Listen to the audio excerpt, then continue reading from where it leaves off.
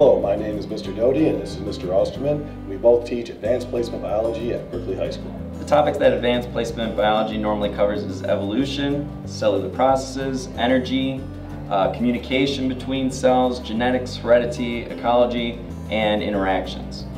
It's an inquiry-based class, which means that we run lots of lab-based activities. A lot of the material revolves around the information gathered from those labs. We also do an individual research project. The individual research project can be a scholarship opportunity for students in the class. It is a very difficult assignment and will be challenging, but is very fun along the way. Another interesting activity we do is we observe animals and do some animal behavior activity with local organisms called pill bugs or roly-polies, as you might know them. Another activity we do is we take genes from one bacterium, put into another, and glowing fluorescent protein genes, and try to see if we can get that to actually work. Well, one thing to keep in mind, this class is a college level course. It'll take a considerable amount of effort and time.